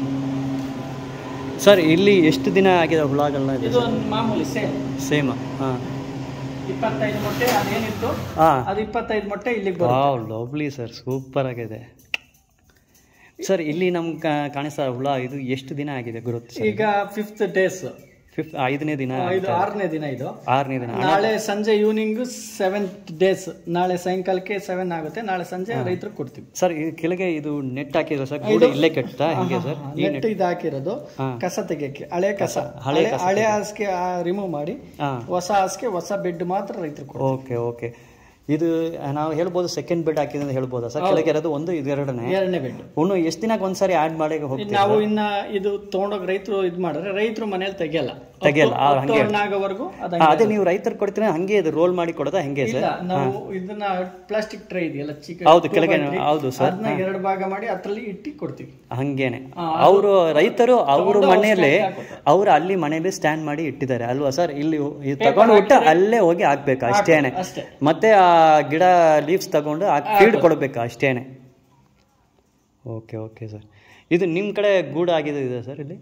ಇಲ್ಲಿ ಗೂಡಿಲ್ಲ, ಅದು ನೆಕ್ಸ್ಟ್ ವಿಡಿಯೋದಲ್ಲಿ ಇದು ಮಾಡೋದು. ಓಕೆ, ಮಾಡೋಣ ಸರ್. ಹೇಳಲ್ಲ ಸರ್, ನಿಮ್ಮ ಸೆಟಪ್ಪು ಸೂಪರಾಗಿ ನೀವು ಮಾಡಿದ್ದಾರೆ. ನಿಮ್ಮ 25 ವರ್ಷ ಎಕ್ಸ್ಪೀರಿಯನ್ಸು ಇಲ್ಲಿ ನೀವು ಹೆಂಗೆ ಸೆಟಪ್ ಮಾಡಿದ್ರೆ ಅದ್ರಲ್ಲಿ ಆಕ್ಷನ್ ಅಂತ ಅಲ್ಲಿ ತಗೋರು ಸುಮ್ಮನೆ ಎಲ್ಲರಿಗೂ ಒಂದೇ ಬೆಲೆ ಕಟ್ಟೋದಿಲ್ಲ. ಅವರು ತಗೊಳ್ಳೋ ಬೆಸ್ಟ್ ಕ್ವಾಲಿಟಿ ನೋಡಿ ಹಣ ಕೊಡ್ತಾರೆ. ಸುಮ್ಮನೆ ಮಾರ್ಕೆಟ್ ಅಲ್ಲಿ ಏನಾಗುತ್ತೆ ಅಂದ್ರೆ ನಾವು ತಗೊಂಡೋಗಿದ್ದಂತ ಗೂಡ್ನ ಟೆಸ್ಟ್ ಮಾಡ್ತಾರೆ, ಕಟ್ ಮಾಡಿ ರೆಂಡಿಟಾ ಟೆಸ್ಟ್ ಮಾಡ್ತಾರೆ. ಶೆಲ್ ನ ಎಷ್ಟು ಬರುತ್ತೆ ಚೆಕ್ ಮಾಡ್ತಾರೆ. ರೆಂಡಿಟಾ 1.6, 1.4, 1.2 ಈ ತರ ಬರುತ್ತೆ. ರೆಂಡಿಟಾ ಬಂದ ಮೇಲೆ ರೆಂಡಿಟಾ ಇದು ನೋಡಿಕೊಂಡು ಅವರು ರೈಟ್ ಫಿಕ್ಸ್ ಮಾಡ್ತಾರೆ. ಓಕೆ. 6.4 ಬಂದ್ರೆ ತುಂಬಾ ಚೆನ್ನಾಗಿರುತ್ತೆ. Okay okay. 6.2, 6.3, 6.7, 8 ಎಲ್ಲ ಬಂದ್ರೆ ಸ್ವಲ್ಪ ವೀಕ್ ಇದೆ ಅಂತ. ಹೌದಾ ಸರ್? 6.4 ಬಂದ್ರೆ ತುಂಬಾ ಚೆನ್ನಾಗಿದೆ ಅಂತ. 6.7 ವೀಕ್ ಅರ್ಥನಾ? 6.4 ಇರಬೇಕು. 6.3, 6.4 ಅಂದ್ರೆ 6 kg 400 ಗ್ರಾಮ್ಗೆ 1 kg ಸಿಲ್ಕ್ ಬಂದ್ಬಿಡುತ್ತೆ. Okay okay sir. ಇದು ಆಕ್ಷನಲ್ಲಿ ಆಕ್ಚುಲಿ ಗೌರ್ಮೆಂಟ್ ಟೆಸ್ಟ್ ಮಾಡಿ ಇದು ಡಿಸ್ಪ್ಲೇ ಮಾಡ್ತಾರೆ ಮಾನಿಟರ್ ಹಿಂಗೆ ಇದನ್ನ, ಆಮೇಲೆ ಆಕ್ಷನ್ ಅಲ್ಲಿ ತಗೊಂಡೋಗಿ ಟೆಸ್ಟ್ ಮಾಡಿ ಒಂದು ಕಾರ್ಡ್ ಕೊಡ್ತಾರೆ, ಎಲ್ಲೋ ಕಾರ್ಡ್. ಓಕೆ, ಗೂಡಲ್ಲಿ ಇಟ್ಟಿರ್ತಾರೆ, ಅದು ನೋಡ್ಕೊಂಡೆ ಅವರು ಆಕ್ಷನ್ ಆಗೋದು. Okay okay sir. ಇದು ರೇಟಿಂಗ್ ನೀವು ಹೇಳಿದ್ರೆ ಅದೇ ಕೇಳ್ತಾ ಇದ್ದೀನಿ ಅಣ್ಣ. ಈ ರೇಷ್ಮೆ ತಗೊಂಡು ಹೋಗೋ ರೈತರು ಪ್ರತಿಯೊಬ್ಬರದ್ದು ಸೇಲ್ ಆಗುತ್ತಾ ಅಲ್ಲಿ? ಹೌದು ಆಗುತ್ತೆ. ಏನ್ ರೇಟಿಂಗ್ ಇಂದಾನು ಹೋಗುತ್ತೆ, ಏನೋ ರೇಟ್ ಕಡಿಮೆ ಸಿಗ್ಬೋದು. ಕ್ವಾಲಿಟಿ ಕಡಿಮೆ ಅಂದ್ರೆ ರೇಟ್ ಕಡಿಮೆ ಡ್ಯಾಮೇಜ್ ಆಗಿದ್ರೆ ರೇಟ್ ಕಡಿಮೆ ಆಗ್ಬೋದು. ಸೊ ಅವ್ರಿಗೆ ಏನು ಗಾಬರಿ ಬೇಡ, ನಮ್ದು ಸೇಲ್ ಆಗೋದಿಲ್ಲ, ನಾವು ವಾಪಸ್ ತಗೊಂಡು ಹೋಗ್ಬೇಕು. ಆಗುತ್ತೆ. ರೇಟ್ ಮಾತ್ರ ನಿಮ್ ಕ್ವಾಲಿಟಿ ಮೇಲೆ ಡಿಪೆಂಡ್ ಅಲ್ವಾ ಸರ್? ನಾವು ಬೇಡ ಅಂದ್ರೆ ಮಾರ್ಕೆಟಿಂಗ್ ಮಾರನೇ ದಿನ ಮಾಡ್ಬೋದು. Okay okay sir. ನಮ್ಮ ಚಾನಲಲ್ಲಿ ತುಂಬ ಯುವಕರು ನಮ್ಮ ಚಾನಲ್ ನೋಡ್ತಾರೆ. ಅವ್ರು ಏನೋ ಕಾಲೇಜ್ ಹೋಗಿ ಓದ್ತಾರೆ, ಏನೋ ಡಿಗ್ರಿ ಮಾಡ್ತಾರೆ. ஆனால் ಅವ್ರಿಗೆ ಆಸೆ ಇರುತ್ತೆ ನಾವು ಬಿಸ್ನೆಸ್ ಯಾವ್ದಾದ್ರು ಮಾಡ್ಬೋದು ಅಂತ. ಅವರು ಕಾನ್ಫಿಡೆಂಟಾಗಿ ಈ ಸೆರಿಕಲ್ಚರ್ ಬಿಸ್ನೆಸ್ ಒಳಗಡೆ ಬರ್ಬೋದು. 100% ಸೆರಿಕಲ್ಚರ್ ಬಿಸ್ನೆಸ್ ಬರ್ಬೋದು. ನಮ್ಮಲ್ಲಿ ಕಾಂಟ್ಯಾಕ್ಟ್ ಮಾಡಿ ನಾವು ಫ್ರೀ ಟ್ರೈನಿಂಗ್ ಕೊಡ್ತೀವಿ. ಈಗ ಸರಳ ರೇಷ್ಮೆ ಕೃಷಿ ಅಂತ ನಿಮ್ಮ ಕಡೆನೇ ನೀವೇ ಟ್ರೈನಿಂಗ್ ಫ್ರೀ ಕೊಡ್ತಾ ಇದೀವಿ. ಸರಳ ರೇಷ್ಮೆ ಕೃಷಿ ಅಂತ ಹೊಸ ಯುವಕರಿಗೋಸ್ಕರ ಸರಳ ರೇಷ್ಮೆ ಕೃಷಿ ಅಂತ ಒಂದು ಪ್ರೋಗ್ರಾಮ್ ಮಾಡ್ತಾ ಇದೀವಿ. ಅದು ತುಂಬಾ ಚೆನ್ನಾಗಿದೆ. ಜರ್ಮನ್ ಮತ್ತೆ ಬ್ರೆಜಿಲ್, ಚೈನಾದಲ್ಲೆಲ್ಲ ಮುಟ್ಟೆ ಡೇ 0 ಡೇ 26 ವರೆ ಪ್ರತಿಯೊಂದು ನೀವು ಅವ್ರಿಗೆ ಹೇಳ್ಕೊಡ್ತೀರಾ ಅಲ್ವಾ? ಪ್ರಾಕ್ಟಿಕಲ್ ಅವೇ ತೋರಿಸ್ತೀರಾ? ಅದು ಫ್ರೀ ಟ್ರೈನಿಂಗ್. ಊಟನೂ ವ್ಯವಸ್ಥೆ ಇರುತ್ತೆ, ವಸತಿ. ಸೂಪರ್ ಊಟ ಕೊಡ್ತಾ ಇದಾರೆ, ಫ್ರೀ ನಾಲೆಜ್ ಕೊಡ್ತಾ ಇದಾರೆ. Super sir. ಮತ್ತೆ ಯುವಕರೇ ಕೇಳ್ಕೊಳ್ಳಿ, ಎಲ್ಲ ಫ್ರೀ ಇದೆ. ಬರೀ ಸರ್ ಅವ್ರಿಗೆ ಇನ್ವೆಸ್ಟ್ಮೆಂಟ್ಗೆ ಜಾಗ ಬೇಕು ಅಷ್ಟೇ ಅಲ್ವಾ ಸರ್? ಅದು ಮಾತ್ರ ಅವ್ರು ರೆಡಿ ಮಾಡ್ಕೊಂಡಿದ್ದಾನೆ, ಖಂಡಿತ ಅವ್ರು ಮಾಡ್ಬೋದು. ಇಲ್ಲ ಜಮೀನು ಇಲ್ಲ, ಅವರು ಬೇರೆ ಕಡೆ ಜಮೀನು ಮಾಡೋಕ್ಕೆ ಬ್ಯಾಂಕ್ ಲೋನ್ಸ್ ಏನಾದ್ರು ಸಿಗ್ಬೋದಾ ಸರ್? ಸಪೋರ್ಟ್ ಇರುತ್ತೆ. ಕಡ್ಡಿ ಹಾಕ್ದಾಗ ಅದಕ್ಕೆ ಸಬ್ಸಿಡಿ ಇರ್ತದೆ. ಕಡ್ಡಿ ಇರುತ್ತೆ, ಉಳು ಮನೆಗೂ ಸಬ್ಸಿಡಿ ಇರುತ್ತೆ. ನಮ್ಮ ಯುವಕರು ಕೇಳೋದೇನು ಪ್ರಶ್ನೆ ಅಂದ್ರೆ ಈ ರೈಟ್ ಹಿಂಗೆ ಇರುತ್ತಾ ಸಿಲ್ಕ್ ಇಲ್ಲ ಕಡಿಮೆ ಆಗುತ್ತಾ? ಮೇನ್ ಥಿಂಗ್ ರೇಟ್ ಫ್ಲಕ್ಚುಯೇಷನ್ ಇರ್ತದೆ, ಆಕ್ಷನ್ ಇರುತ್ತೆ. ಅದಕ್ಕೆ ನಾನು ಏನ್ ಹೇಳ್ತೀನಿ ಅಂದ್ರೆ ಚೈನಾ ಇಂದ ಮೇಜರ್ ಆಗಿ ಇದಾಗ್ತಿತ್ತು, ಏನು ಎಕ್ಸ್ಪೋರ್ಟ್ ಆಗ್ತಿತ್ತು ವರ್ಲ್ಡ್ ಕಂಟ್ರೀಸ್ಗೆ. Okay sir. ಚೈನಾದಲ್ಲಿ ಸ್ವಲ್ಪ ಲೇಬರ್ ಪ್ರಾಬ್ಲಮ್ ಜಾಸ್ತಿ ಆಗಿದೆ, ಅಲ್ಲಿ ಪ್ರೊಡಕ್ಷನ್ ಕಡಿಮೆ ಆಗಿದೆ. ಅಲ್ಲಿ ಪರ್ ಇಯರ್ 1,62,000 ಮೆಟ್ರಿಕ್ ಟನ್ ರೇಷ್ಮೆ ಉತ್ಪಾದನೆ ಆಗ್ತಿತ್ತು. ಇವಾಗ ಅವ್ರದ್ದು 30% ಬಂದಿದೆ. ಬರೇ 60,000 ಮೆಟ್ರಿಕ್ ಟನ್ ಹೋಗ್ತಾ ಇದೆ. ಅದು ಸರ್ ಚೈನಾಲೇ ಆ ಕೊರೋನಾ ಬಂದು ಇವತ್ತುವರೆ ಲಾಕ್ಡೌನ್ ತುಂಬಾ ಸಿಟೀಸ್ ಇದೆ, ಫುಲ್ ಪ್ರೊಡಕ್ಷನ್ ಡೌನ್ ಆಗಿದೆ. ಅಲ್ಲಿ ಈಗ ವ್ಯವಸಾಯನ ತೊರೆಯುತ್ತಾ ಇರೋರು ಜಾಸ್ತಿ ಆಗಿದ್ದಾರೆ. ಅದರಿಂದ ನಮಗೆ ನೆಕ್ಸ್ಟ್ ಆಪ್ಷನ್ ಇರೋದು ಭಾರತ.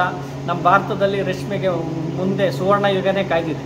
ಹೌದು ಸರ್. ಅದು ಸರ್ ಅವ್ರು ಬೇರೆ ಕಂಪ್ನಿಗೆ ಅದೋ ಫ್ಯಾಕ್ಟ್ರಿಗೆ ಅದಲ್ಲಿಯೋ ಕಳ್ಸೋ ಹೋಗಿದಂತ ತಿಂಗಳಿಗೆ ಒಂದ್ಸಲ ಸ್ಯಾಲ್ರಿ ಸಿಗ್ತದೆ. ಇಲ್ಲಿ ಒಂದೇ ತಿಂಗಳಲ್ಲಿ ನಿಮ್ಗೆ ಅಮೌಂಟ್ ಸಿಗ್ಬೋದು ಅಲ್ವಾ ಸರ್? ಅದು ಲಕ್ಷಾಂತರ ರೂಪಾಯಿ ನೀವು ಸಂಪಾದನೆ ಮಾಡಬಹುದು ಖಂಡಿತ ಅಲ್ವಾ ಸರ್? ತುಂಬಾ ಜನ ರೈತರು ಇದ್ರ ಅನುಭವ ಇದ್ದಾರೆ. ನಮ್ಮಲ್ಲಿ ತುಂಬಾ ಜನ ರೈತರಿದ್ದಾರೆ. ನಮ್ಮ ಮಾಗೋಡ್ ಕೆಂಚರೆಡ್ಡಿ ಅಂತ, ಅವರು ವಸಂತ್ ರೆಡ್ಡಿ ಅಂತ, ಅವರು ಮಂತ್ಲಿ ಒಂದು 4,000 to 5,000 kg ಗೂಡು ಬೆಳೀತಾರೆ. ಇನ್ನೊಬ್ರು ಹಾವೇರಿ ಭಾಗದಲ್ಲಿ ಅಗಡಿ ವಿಭಾಗದಲ್ಲಿ ಇರುವಂಥ ಶ್ರೀನಿವಾಸ್ ನಾಡಿಗೇರ್ ಅಂತ, ಅವರು ಮಂತ್ಲಿಗೆ 2,000 kg ಗೂಡು ಬೆಳೀತಾ ಇದ್ದಾರೆ. ನಾವು 1,000 kg ಗೂಡನ್ನ ಈಗ ಉತ್ಪಾದನೆ ಮಾಡ್ತಾ ಇದ್ದೀವಿ. ಅದು ನೆಕ್ಸ್ಟ್ ನಮ್ಮ ತೋಟ ಮತ್ತು ಉಳು ಮನೆನ ನಿಮಗೆ ಯುವಕರೇ ನೆಕ್ಸ್ಟ್ ವಿಡಿಯೋದಲ್ಲಿ ನಾನು ನಿಮಗೆ ತೋರಿಸ್ತೀನಿ. ಓಕೆ ಶಿವ. ರೇಷ್ಮೆಯಲ್ಲಿ ಎಲ್ಲರೂ ಮಾಡಿ ಯಶಸ್ವಿ ಆಗ್ಬೋದು. ಅಣ್ಣ ಕೆಲವರು ಯಾರ ಫೇಲ್ ಆಗಿದ ಯಾಕೆ ಫೇಲ್ ಆಗ್ತಾರೆ? ಯಾರು ಇದುವರೆಗೂ ಫೇಲ್ ಆಗಿರೋ ಚಾನ್ಸಸ್ಸೇ ಇಲ್ಲ. ರೇಷ್ಮೆಯಿಂದ ಲಾಸ್ ಆಗಿರೋರು ಇಲ್ಲ, ಫೇಲ್ ಆಗಿರೋರು ಇಲ್ಲ. ತರಕಾರಿ ಬೆಳೆದು ಲಾಸ್ ಆಗಿದ್ದಾರೆ, ಫೇಲ್ ಆಗಿದ್ದಾರೆ. ರೇಷ್ಮೆಯಲ್ಲಿ ಫೇಲ್ ಆಗೋದು ಇಲ್ಲ, ಲಾಸ್ ಆಗೋದು ಇಲ್ಲ. Okay sir. ಸರ್ ರೇಷ್ಮೆ ಆಕ್ಷನಲ್ಲಿ ಹೈಯೆಸ್ಟ್ ಎಷ್ಟುವರೆ ಹೋಗಿದೆ ಸರ್ ನಿಮ್ಮ ಪ್ರಕಾರ? ನನ್ನ ಪ್ರಕಾರ ನಮ್ಮ ರಾಮನಗರ ಸಿಲ್ಕ್ ಬೋರ್ಡಲ್ಲಿ ಎಷ್ಟಿಗೆ ಹೋಗಿದೆ? 1149 ರೂಪಾಯಿ ಗಂಟ ಹೋಗಿದೆ kg. Okay okay sir. ಈಗ ನಿಮಗೆ ಅವರೇಜ್ 700 to 800 ಇದೆ. ಏನು ತೊಂದರೆ ಇಲ್ಲ, ಏನಿಲ್ಲ ಸರ್. ಒಳ್ಳೆ 700 ಇಟ್ಕೊಳ್ಳೋ ಒಂದು ಏಕರಲ್ಲಿ ಮಾಡಿ ಅವರಿಗೆ ಎಷ್ಟು ಸಿಗ್ಬೋದು ಸರ್? ಅವರಿಗೆ ನಮಗೆ ಲೋವೆಸ್ಟ್ 700 ಇಟ್ಕೊಳ್ಳ ಸರ್ ನಾವು. ನನಗೆ 500 ಬಂದರೂ ಲಾಸ್ ಇಲ್ಲ. Okay sir. 200 rupees cost of production ಬೀಳುತ್ತೆ, 300 ಪ್ರಾಫಿಟ್ ಬಂದ್ಬಿಡುತ್ತೆ. ಓ ವೆರಿ ಗುಡ್ ಸರ್. ನಿಮ್ಮ ಎಕ್ಸ್ಪೀರಿಯನ್ಸ್ ನೀವು ಇಷ್ಟೇ ಒಂದು ಪ್ರೊಡಕ್ಷನ್ ಕಾಸ್ಟ್ ಸರ್. ಅದೇ ಇದು ಪ್ರೊಡಕ್ಷನ್ ಕಾಸ್ಟ್ ಅಂದ್ರೆ ಏನು ಲೆಕ್ಕ ಇಡ್ಬೋದು ಸರ್? First ಮುಟ್ಟೆಗೆ investment ಮಾಡಬೇಕಲ್ವಾ sir? ಚಾಕಿ ಉಳುಗಳಿಗೆ, ರೇಷ್ಮೆ ಸೊಪ್ಪು ಬೆಳೆಯೋಕ್ಕೆ ಎಲ್ಲ ಸೇರಿಸಿ ಪ್ರೊಡಕ್ಷನ್ ಕಾಸ್ಟ್ 200 ರೂಪೀಸ್ ಬಿಡು ಅಷ್ಟೇ ಅಲ್ವಾ ಸರ್? ಸೊ 500 ರೂಪಾಯಿಗೆ ಹೋಗಿದ್ದಾಳು 300 ರೂಪಾಯಿ ಕಿಲೋಗೆ ಅವ್ರಿಗೆ ಪ್ರಾಫಿಟ್ ಮಾರ್ಜಿನ್ ಇರ್ತದೆ ಅಲ್ವಾ ಸರ್? ಮೋರ್ ದೆನ್ 50% ಪ್ರಾಫಿಟ್ ಖಂಡಿತ ಸಿಕ್ಕೇಬೋದು. ಓಕೆ ಸರ್, ಫ್ಯೂಚರ್ ನಾವು ಹೆಚ್ಚಿನ ವೀಡಿಯೋಸ್லாம் ಮಾಡಲ್ಲ ಸರ್. ಈಗ ಮೊದಲನೇ ವೀಡಿಯೋ ನೀವು ಇಷ್ಟು ಇನ್ಫಾರ್ಮೇಷನ್ ಕೊಟ್ಟಿದ್ದೀರಾ. ನಮ್ಮ ವೀಡಿಯೋ ಖಂಡಿತ ಲಕ್ಷಾಂತರ ವ್ಯೂಸ್ ಬರುತ್ತೆ, ನಾವು ಖುಷಿನೇ. ವೀಡಿಯೋ ನೋಡೋರು ಈ ರೇಷ್ಮೆ ಕೃಷಿಗೆ ಒಳಗಡೆ ಬರಬೇಕು, ಅವರು ನಿಮ್ಮ ರೀತಿಯಲ್ಲೇ ಬಿಸ್ನೆಸ್ ಮಾಡಬೇಕು ಸರ್. ಮಾಡಲಿ, ಎಲ್ಲರೂ ಮಾಡಲಿ. ಒಳ್ಳೆಯದು. ನಮಸ್ಕಾರ. Okay sir, thank you. ಧನ್ಯವಾದ.